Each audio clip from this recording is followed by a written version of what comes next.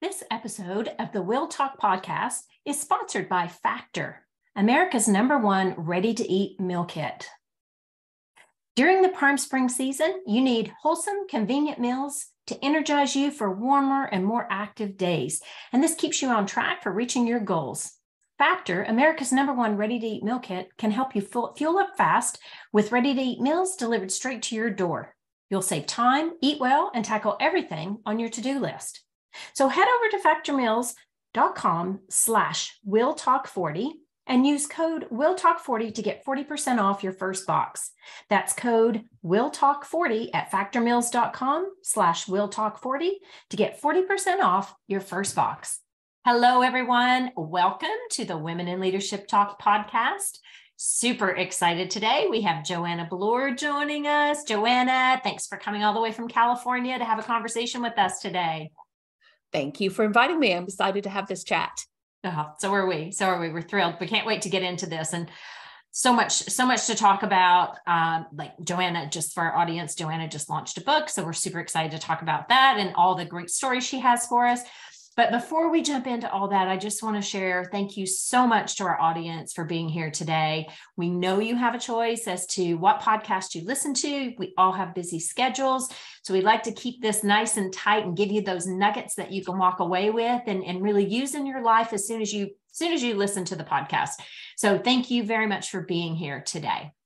So let me give you a little background about Joanna. So Joanna is a career futurist. She's a multi-time TED speaker and an author of Tales of Potential, the Cinderella Story you haven't heard yet. So excited to jump into this. And this just launched on Amazon. So we're gonna get into some stories about that. In her professional life, Joanna climbed the executive ranks of companies that created futures that didn't exist. From early Web 1.0 with Ticketmaster and Cars.com to Web 2.0 with Pandora. Before having her own epiphany, which her true passion wasn't the future promise of technologies created by people, it was in the future potential of the people who created those technologies. And so she is the founder of Amplify Lab and has helped thousands of individuals and organizations from PayPal to Google to GE tap into a people economy that trades on potential. I love that because you and I come from the same, philosophy. It is all about the people. If you take care of the people take care of your business. So Joanna, welcome. Super excited, as I said, to have you here. And let's jump in and start talking and get you to share a little bit about your background and what's led you here to where you are today. Awesome. How on earth is that the question? Are we starting right there? Or yeah. Okay. Just share some of your background and what got us here. Yeah. So I come back to this. I built my entire career basically working with products and systems that people didn't understand. I had a lot of career breaks, but I will say I had kind of that springboard moment in my mid-20s.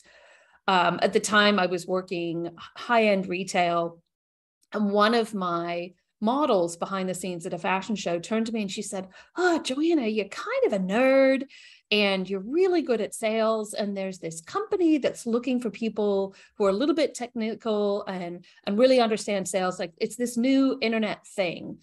And just to anchor kind of timing, this was when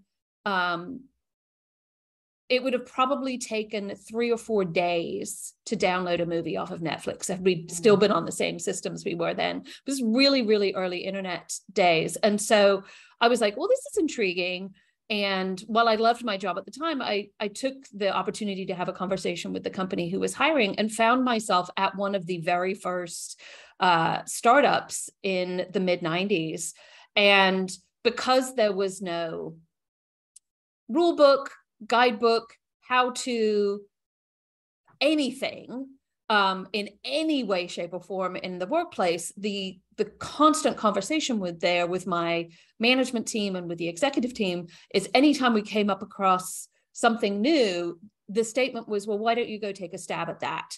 Because nobody had any answers to anything. And what it meant was I kept on going, absolutely, this is super fun. I love taking a stab at that. And I got really comfortable with living on what I call the skinny branches of innovation. And most importantly, getting really good at understanding how to explain a thing that people did not understand. Because I was either explaining a product, or I was explaining a process, or I was explaining a job. Literally, I was like every day, oh, I'm going to make up a new rule book for all of this. And got known for that professionally, which meant I then got recruited to work in all sorts of amazing companies where they'd be like, yeah, so we need to build a future that we cannot see. And I'd be like, bring it on. This is what I want to do. And then I had lots of springboard moments along there, but then I had a moment back in, gosh, it would have been 2014, where I wasn't finished with a project, but I was in a company where what I had originally come in to do, my initial like, oh, hang on, this is the mountain we need to climb here. I had climbed the mountain there and had done really well, like just to kind of give, I'm going to do some lady bragging for just a second. Please. Company, yeah, you should all learn how to do this, by the way. But the company I was working for had basically gone from 100 million to about $1 billion. Wow. With me as part of the team helping bring that. And I say that me and the team and all the people, ambitions are never manifested alone. But I knew that I had made a strategic decision for the company that was an accelerant for about 800 million of that $1 billion. So I was feeling pretty confident with myself. However, I got that, oh God, it's been years and I'm still slightly traumatized, but I got that really painful conversation where they said, we don't think you're the person to lead this part of the organization into the future. And I was absolutely devastated because I had poured my heart and soul into this. And after I picked I lay down on the floor and had a little cry, as one does. And I picked myself up and I said, well, hang on a second. Step back and look at this for a second. Did you accomplish what it is you came here to accomplish? Do you see a future for yourself within this organization? And what accountability can you take for yourself on this? Like what actually happened here? Because you should not have been surprised. And what I realized was two things. One, in that role, I had actually accomplished what I'd wanted to accomplish and I couldn't see the future. So actually I was the wrong person, because in a leadership role, you better be able to have an opinion, an idea, and what have you about the future. And I realized I had committed the fatal career error of forgetting that people tell tales of potential about you. You know, I am known for, and I now talk about this idea of every decision made about you and your opportunities is made in a room that you're not in. Yeah. And if you have an ambition, whatever it is, you better know what that conversation is and or help people teach it. And I had 1000% at the beginning of that opportunity been very clear about, this is the future value I can bring to this organization. Here is who you are in essence buying if you bring me and my time and my brain into this organization. And, you know, I'd done all of the things and then I'd forgotten that I needed to continue teaching people. And so they didn't dislike me by any stretch of the imagination, but they just couldn't see the future narrative. And so they stopped buying. And they were like, well, we still want you to stay in the company. And I was like, I can't stay. And so I ended up leaving and was so obsessed about this idea that I just started talking to everybody about it. And, you know, long story short, have now built an entire career around this idea of the silent conversation, the idea of absolutely every relationship, and I mean every relationship, is based on not just your qualifications and your certifications and your experiences, but so much more about this tale of potential that you are telling about people. And what I realized is that my experience in being able to explain products that people didn't understand applied fantastically to what I think is the coolest product on the planet, which is other people's time. And so I now run around the world, basically, talking about how do you buy and sell time in an organization, because that is what we are doing when we are collaborating. And whether there's a financial transaction is a whole different story, but how do you buy and sell time? And I am specifically known for, when I speak publicly, literally plucking people out of the audience and transforming live in front of everybody how somebody talks about themselves. Because initially, most people, when they say, oh, what do you do? They'll say, oh, I'm a X title at X company, because that's what we've all been taught to do. And I'm like, really? That's super boring, because it tells me nothing about who you are and what you're all about. And so I then come in and transform your tale of potential, and the audience goes, oh my God, that's amazing. How do you do it? And I'm like, because I've been doing it for 25 years. But when I was thinking about this, I was like, I can continue to do this one person at a time, or I can write a book about it and really sit here and say, look, this tale of potential thing is a thing. However much you might go, oh, but I don't want to, like, I don't like that, and it makes me feel uncomfortable. And so I wrote it. And then as I was sitting here going, like, how do I tell this story? I was like, you know what, I'm going to get the most universal story of a person out there, which is the one of Cinderella. Little, we can all relate to. Like 500 different versions of the Cinderella story. Yes. And what I loved about it is, most of us, if I sat here and said, would you hire Cinderella to join your team? Most people are a little bit hesitant, because her tale of potential is not awesome. And so I retell her tale in a way where basically everybody who has read the book is all like, oh my God, she's amazing. Not only is she amazing, but the prince is pretty fabulous too. And wow, I need to rethink the stepmother, because maybe I had her tale of potential wrong. Like, there is no character who doesn't get a look at on this. And I was like, it's the start of this conversation, because I come back to what you just said. Like, when you understand how to tell your tale of potential and let people go, oh, I totally want that. People start asking to collaborate with you because they want you much more than if they like you. Love that. And I say this because I know you have lots of different people who listen to this, but this is a show for women by women, which is amazing. Love it. But I really sit here and I say, I've worked with people across all sorts of countries and all genders and all skin colors. And what I see over and over and over again is we are taught to optimize for liked, and especially as women. Whereas men are taught more to optimize for wanted. And it is such a subtle difference, and it makes such a spectacular difference. And so for individuals, I sit here and I go, like, how do you shift your own tale of potential to optimize for wanted, so that other people can choose you? And then when they do, you're like, great, you're choosing me for exactly who I am and what I'm all about. Yeah. Or they are not, and it is not a character flaw on your part. And when you say, you were saying at the beginning about how it's actually people who have all of the things and all of the magic. Like, when you are in that place of actually saying, like, do you want the future me? Do you want to choose my potential? There's a sense of confidence and empowerment and agency that is transformational. And it makes for a better workplace all the way around, because people want people for who they are, rather than some nonsense story.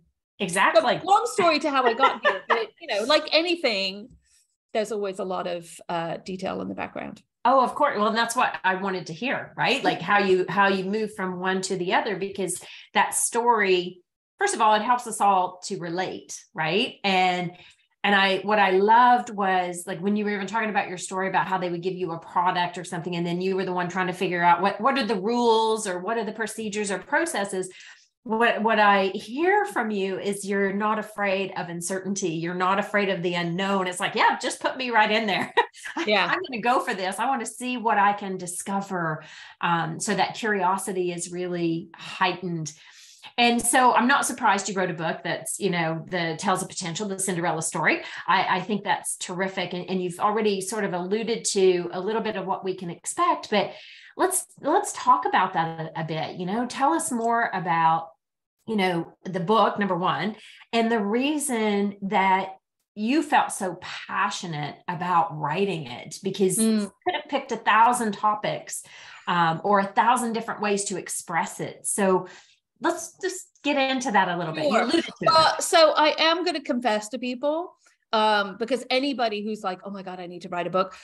This is the 4th version of how to get Joanna's brain onto paper. The 4th. Okay. I had so many false starts because of what I call the itty bitty shitty committee, which is that little voice, like that's your own tale of potential in your head. Very real though. It's very real. And I will also say, you know, probably one of the most common things I hear when people are like, well, hang on a second, how do you do this? And what do you do? And all of this is, you know, I get often the, oh, well, do you work with men? And I go, does a man need to sell his time? Because if he needs to sell his time, then yes.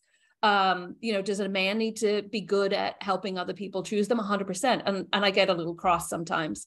And I knew that if I wrote a book about Cinderella, it would actually anchor me more into this is a women only book. And I thought, I had a very angsty conversation about it, but I actually sat there and I said, you know, one of the things that I really try to, like, my job in life when I talk about selling somebody's future time and how to make it easy for people to choose it, is my job is to bring you right up to the line of ambition and self-promotion and the line of authenticity. And once you cross over that line, then you sound like kind of a jerk. Before that line is right where you need to be, because if you are underselling your ambitions and your value and all of this sort of stuff, well, then you're actually not offering the most fabulous version of you. And so I said, drink your own Kool-Aid, Joanna. The most fabulous version of you is a combination of like Bette Midler meets Steve Wozniak with like a side of Tony Robbins on it. So you need to be as slightly ridiculous as you are. You need to own the fact that you wear sequins a ton, which is super fun.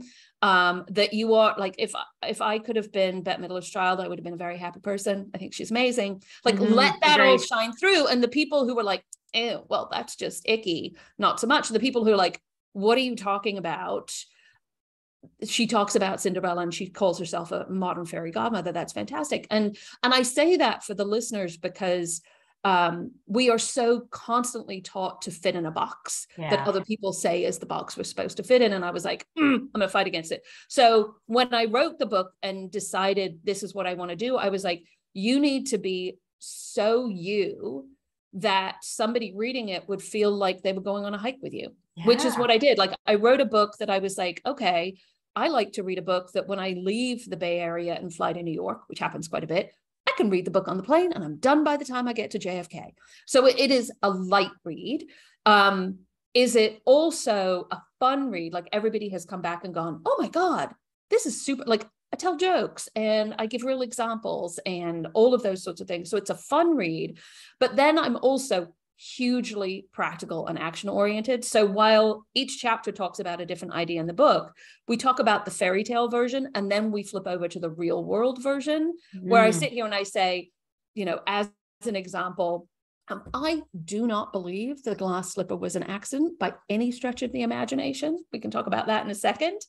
And I sit here and I say, like, what's the real world version of somebody using the ideas of the glass slipper for themselves?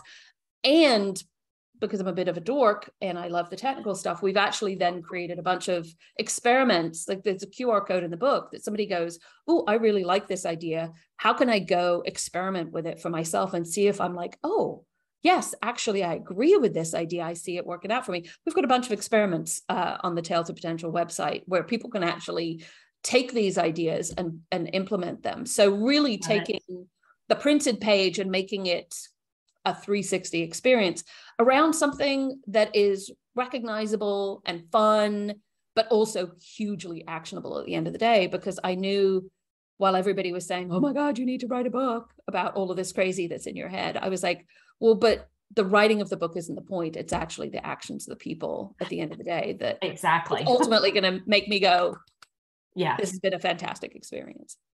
Thank you, Factor, for sponsoring this episode of WIL Talk. Listen, if you're too busy to cook this May, With Factor, skip the trip to the grocery store, the chopping, the prepping, and the cleanup. Factor's fresh, never frozen meals are ready in just 2 minutes. All you got to do is just heat and enjoy. And if you're looking for calorie conscious options, try their delicious dietitian approved calorie smart meals with around less than 550 calories per serving. Or if you need just that little bit of extra boost of protein, you can try one of their protein plus meals with 30 grams of protein per serving. Factor offers delicious, flavor-packed options every week that fit a variety of lifestyle choices. You can choose from keto, calorie smart, vegan, vegetarian, and or protein plus. These meals are prepared by chefs and dietitians approved. Each meal has all of the ingredients you need to feel satisfied all day long. And if you really want to mix it up, you could take one of the vegetarian dishes and add a little bit of protein to your meal choice. They have over 34 chef-approved, dietitian-approved weekly options. So there's always something new and exciting to try. And if you like snacks, and who doesn't, round out your meal and replenish your snack supply with an assortment of over 45 add-ons. This includes things for like breakfast meals. So apple cinnamon pancakes. Oh my gosh, yummy. Love that. Bacon and cheese egg bites. Or potato bacon egg breakfast skillets. Those are just a few options. Or any wellness boost. So you can try their cold pressed juices, their shakes, their smoothies, so many different amazing options. And if you're on a budget, Factor is not only cheaper than takeout, their meals are just ready in 2 minutes. So that's faster than any restaurant. So you have no prep, no mess. 100% of their deliveries emissions are offset to the door, and 100% renewable electricity on production sites and offices. So head over to factormeals.com/WILTalk40 and use code WILTalk40 to get 40% off your first box. That's code WILTalk40 at factormeals.com/WILTalk40. And that gets you 40% off your first box. Oh, I love that. I love that. And just on that note about the glass slipper. So I know one of the things you talk about is how we don't really need a resume, but we do need that glass slipper. So just expand on that. So yes. Well, let me give you the frame. I'm going to give you a little teaser into the book. So I just gave you a little bit earlier where I said, I don't think the glass slipper was an accident. So let's talk about what's happening when Cinderella's coming down the stairs at it's the middle-ish of the book, or maybe the back third, but she's running down the stairs. And I sit here and I go, what's going on in her head? And the tale of potential I tell about Cinderella in that moment is she could not have been more strategic and thoughtful in her life, because here she was with a project deadline, which was like always going to go to hell in a handbasket if she didn't get out of there by the time the bells were done ringing. So she immediately was like, when the shoe came off, she was like, bullshit. I need to get the project finished rather than being perfect, because if it's perfect, I will fail, and maybe even the entire project will fail. So actually hitting the deadline is the most important thing, which I just sit here and I go, I would hire somebody who understands that the when was deadline versus perfect important. Oh my God, what an incredibly good skill to have. So she, in a split second, decided that. Then, and this is why I'm just like, she's amazing and I would hire Cinderella tomorrow. She also understood that the prince, who was literally feet behind her, like, I'm sorry, the fact that, well, I actually think that's another bonus point. Like, Cinderella can outrun a prince. I'm like, go her. Clearly he was a slow-mo. He had other big things, but you see other good qualities. I know he showed leadership tendencies too. Want to find out what they are? They're in the book. But I sit here and I go, she understood the dynamics of the situation. And if you unpack the situation for a second, like, she was booking it, right? There were still, who knows how many quite fabulous other candidates for the job in the ballroom waiting for the prince to come back. The party was not over. And so she inherently knew she needed to leave something behind so that he would remember her. So when he picked up the shoe, he'd be like, oh my God, Cinderella was amazing. And I don't need to look at any other candidates. idea number one. Idea number two, like every hiring manager on the planet, he had to then go back to his, let's say, his board of directors, AKA his parents, and say, hey, mom and dad, I have found the perfect person. And apparently in fairy tale land, having teeny tiny feet is a benefit, whatever. But he was able to actually show it to his parents and go, here's who I want to actually invest in. And by the way, I need all the resources of the garden, what have you, because I don't know where she is and I have to find her.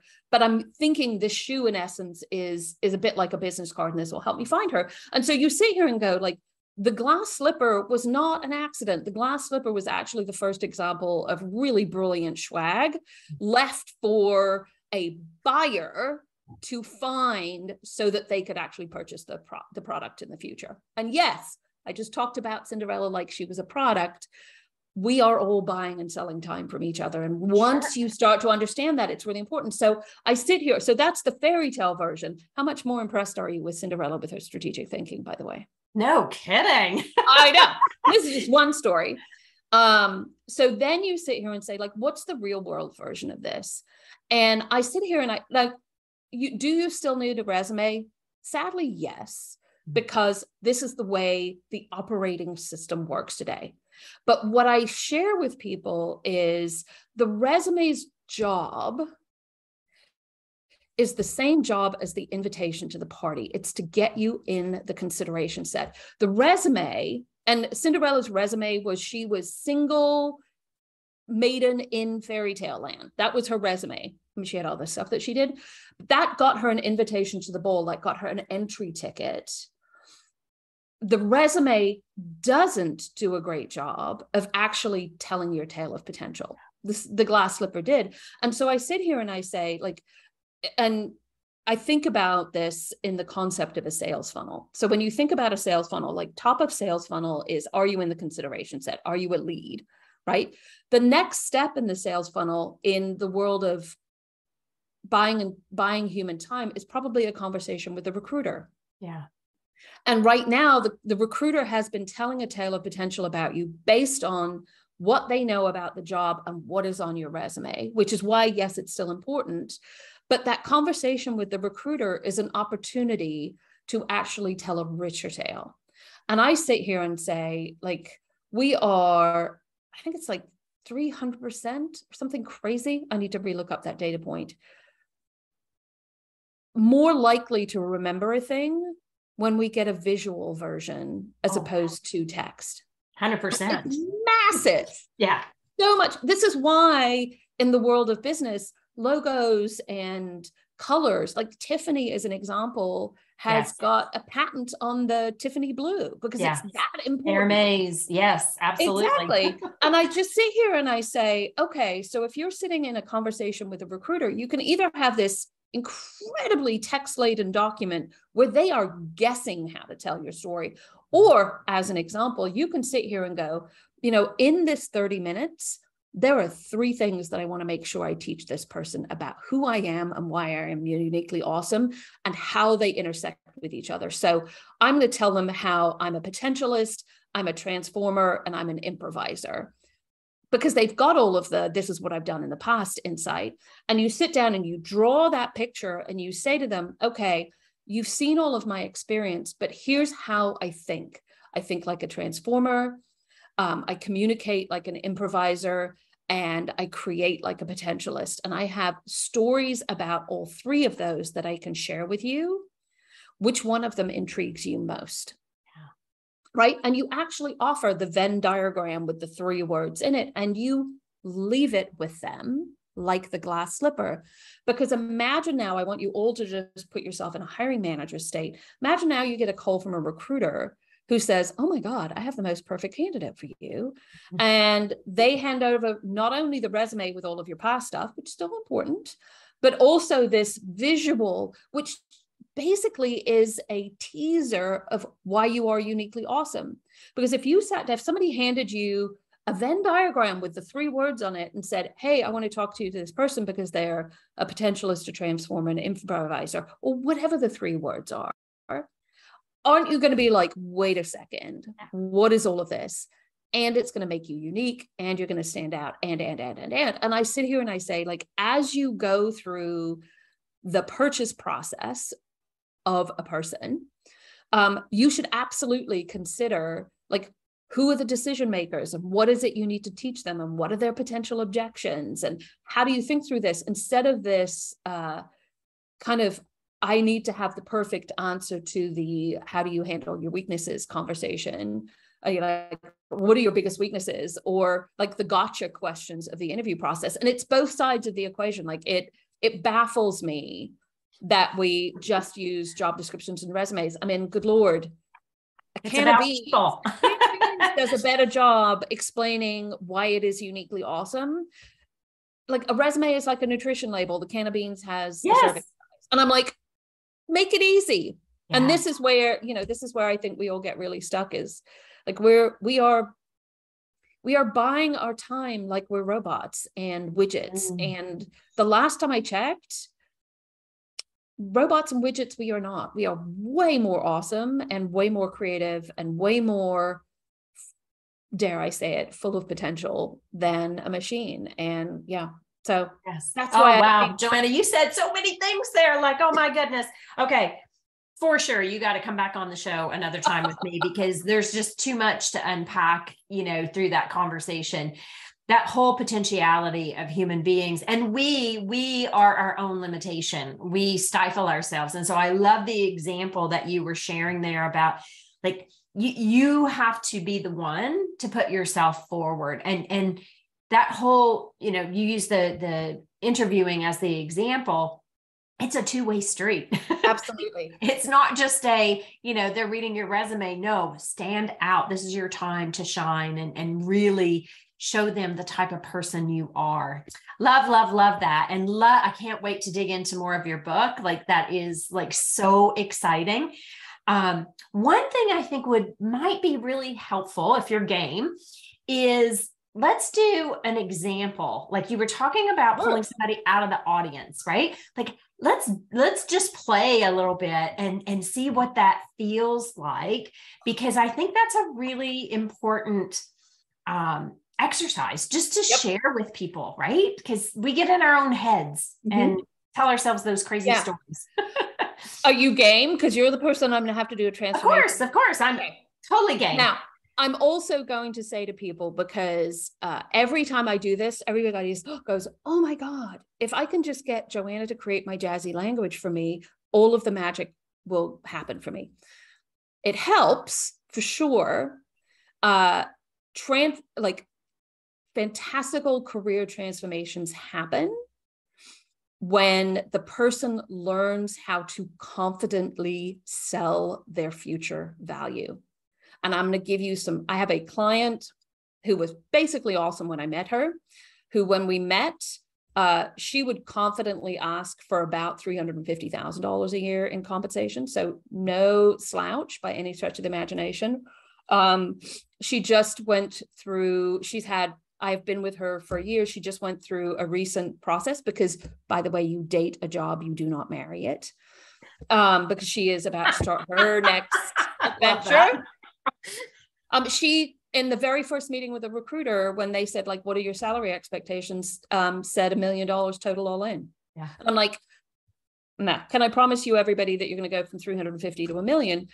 No, but that's she has absolutely learned how to sell her potential in a way that is genuine and authentic and real. And it's not just about the jazzy language, although she totally does have some jazzy language, I'm just going to say. Okay, so enough about that. Back to you. Okay, well, so we have to benchmark first.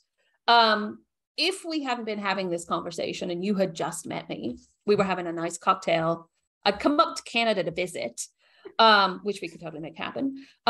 And I said, oh, it's so lovely to meet you. What do you do? Because that is the question we all ask. Mm-hmm. How do you answer that question today? I would say, well, Joanna, I work with individuals to become much more conscious leaders in the world. And leaders as in helping them to, really step into their full power, have a bold voice, and, be at their potential. Okay. Awesome. That's what you would say? That's pretty much. Okay. Yeah. For the listeners, because this is for them as much as it is for you, for the listeners, I want you to think about what story you are saying about Vicky now. Like, are you clear about how you would, like, so say, for instance, you ran into one of your friends and they were like, oh, you know, I'm struggling or I'm stuck in my career. Would you then be able to say that back to that person? Like, would you be able to say, well, are you looking for having a bold voice? Are you looking to be a conscious leader? Are you looking, like, would you be able to say that? Because one of the key things, especially on introductions, is what do you want them to recognize and what do you want them to remember? Because again, every decision is made about you in a room that you're not in. Now, I know I totally put you on the spot because that's a really, like, everybody struggles with the first version. I have some questions for you that will help me craft something a little tighter. Why conscious leader and why bold voice? Is that what you want to be wanted for? Yes. And why? Yep. I'll do the abbreviated version. I spent 30 years in corporate career, and stress took a toll on me physically. And so conscious leadership is about helping people learn to respond versus react. So significantly reducing stress in our life. So that's one. I'm doing the Reader's Digest version. Yep, that's okay. And bold voice is very much, through my career leading multiple organizations, I always, in particularly women, struggle to have their voices heard. And so for me, it's about how do I help you amplify that voice so that you can be in that full confidence. And so that's important to me because I would hear women say, well, I don't get the opportunities, or, men speak over me in meetings or whatever. And so really helping them be bold in that voice. Okay. And what does fantastical success look like for you? What are you ambitious for? What am I ambitious for? Yep. More women leaders, more balance in the world. Balance is not the right word. More harmony in the world so that we have a good mixture of that femininity and that masculinity. That's what would be hugely successful. And making, $1 million a year would be really fantastic as well. Let's just be honest. I am not going to ding that one anywhere. And yes, I talk about price in all of this constructs as well, because I think it's important, right? Sure it is.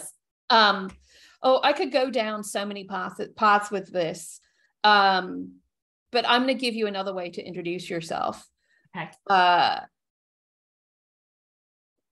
So this is me being you for a second. For the women in the workplace who want to have outsized impact, I think there are two major issues that they need to recognize and react to. One, that creating a bold new future is going to drain all your energy. And so moving forward in a way that is actually self-care as opposed to energy draining is a strategy that will allow you to make your dreams come true. And second, that ambitions are never manifested alone. And so they need to hear you as much as see you. So if you can approach your career with a focus of self-care and a focus around people hearing you, you can actually make all of your dreams, however big they are, come true. And I'm here to help people implement the strategies and the steps to make that happen. Wow. Joanna. Bravo. So here's what if we were in front of an audience, and here's what we are kind of, but here's what here's my shout out to the listeners is what I want you to send back to Vicky when she posts this is, what did you hear? The answer to what did you hear? And the answer to what did you remember? Love it. Right? Because when you ask somebody, and here's a pro tip for anybody, when you are introducing yourself, I am a big fan of when you've made the introduction, you've gone, hello, hello, hello, and you've done all the things, you can say, hey, I am practicing a new way of introducing myself, which, by the way, is the feminine get out of jail free card for this doesn't make me sound like a braggadocious asshole, because we have a different rule book as women. You say to them, I'm practicing introducing because some crazy lady told me I had to. Again, I'm now pushing it out to the third party, also a power move. And you say, what did you just hear? And the reason that question is important is two things are going to happen. One, you are going to get immediate feedback into, did your story land the way you wanted it to? Because what I'm going to want somebody to, like, this whole self-care, can they hear you thing is actually the problem that you're solving. I love the balance of those two things, by the way. Thank you. So what did they hear? The other thing it does is you come back to what I talk about, which is the every decision made about you and your opportunities as a mate in a room that you're not in. It means your room needs to know how to talk about you the way you want to do. And by asking them, what do they hear? They just had a practice session. Now, bonus points, if it's somebody you really know, you then go, hey, can I get your phone number? Because I want to text you a question in, like, I don't know, 72 hours. 48 to 72 hours later, you send them a text message and you say, hey, do you remember that thing I did the other day? You give them no context. What do you remember? And what comes back is what people want you for, because they are going to remember the thing that they cared about, not the thing about who you are. And you heard me say it very carefully as I was interviewing you. The question, if you have, and I say ambitions in the gentlest way, because what look like ambitions for me will not look like ambitions for somebody else. Everybody's ambitions are unique. And so, like, and an ambition is whatever you want for the future, to make your dreams come true. And I come back to Cinderella. Her dream, her happily ever after, was to be able to spread goodness and kindness at scale. And oh, good God, I can't think of a better job than being the future queen of fairytale land, in actually being able to do that at scale. Like, she had a really small operation when she was part of Family Tremaine, really big operation as now the queen of fairytale land. Well done, ambitions and dreams come true. But that whole, what is it you want to be wanted for? And understanding in your heart what that is really important. And, you know, and I'll say this for women, we innately seem to understand the answer to that question when it comes to our children. Right? So true. I talk to people who make people, and I say this is for dads as well. While it is probably the hardest question you ever ask for yourself, who you want to be for your children is such a question you ask for yourself. And I sit here and I say, your children are just, and not in the terrible way, they are just family Tremaine. And so when you think about ambitions, when you sit here and go, if I want to be the queen of fairytale land, like, what is that for everybody else? Because we are all just like your kids, trying to help us see each other's potential. Yeah. Wow. Brilliant, Joanna. Brilliant. Wow. That was terrific. And I know I put you on the spot a little bit there. No, it's all good. But I just really felt like, you know what, for our audience to be able to walk away today with like something so powerful and see the difference in, you know, just how you introduce yourself and how to get that feedback without it coming across, you know, in a negative way or an ego way. That was terrific. Thank you so, so much. You've shared so much, and I'm cognizant of our time. We went a little bit over today, which is terrific. It was well worth it. And I know we're going to get lots of feedback from our listeners on, you know, what their takeaways were from today. So please do, you know, share with us what you're taking away. And Joanna, we know that your book is on Amazon. Yep. Right. And so how can our audience also interact with you if, you know, they want to follow you on social media? Where will they find you? I am the benefits of having a very unique name is you can find me everywhere. If I'm at Joanna Bloor on Instagram and LinkedIn and Twitter. You can also go to the talesofpotential.com website and find information there. I will say I'm probably most active on LinkedIn. Because obviously I am talking, living, breathing, and eating the professional world. Well, that sounds kind of creepy, but it's in essence what I do. So if you wanna engage me, that's the best place to do so. Although pro tip there, because oh good googly moogly, this is the thing that absolutely makes me crazy. If you connect with somebody on LinkedIn, always, and yes, it's an extra step, always add a personal note. Because if you are just hitting the connect button and sending nothing, it's like the physical equivalent of somebody running up to you to a conference, shoving their business card in your hand and then running away. And I go, oh my God, what a missed opportunity. And I'll tell you, if for the people who, if they connect with me and send me a personal note, like I will respond to all of those. And like digital relationships are just as important as in real life relationships. And like, so start it off on the right foot by adding a little of yourself in there. And no, you don't have to put a big, like, here's who I am and what I'm all about. Just say, like, I heard you on Vicky's show and I wanted to very reference her book, Tales of Potential, the Cinderella Story you haven't heard. Awesome. Joanna, thank you. Oh my gosh, this has been amazing. And thank you so much for being such a great guest on our show and showing up so fully today. I know our audience is going to have great feedback. So we're excited to hear that. And I want to make sure, I take a moment here and thank our audience. Let us know what you thought of the show. We'd love to hear, like, how has this impacted you? Did you like the live demo? I think that was just terrific in seeing how you can enhance your message and yourself when it comes to showing your potential. So Joanna, thank you again. Audience, thank you. We look forward to seeing you on our next show. And Joanna, let's make a date. You have to come back and do this again with us. I'd love to. Thank you so much. Awesome. Thank you. Take care, everyone.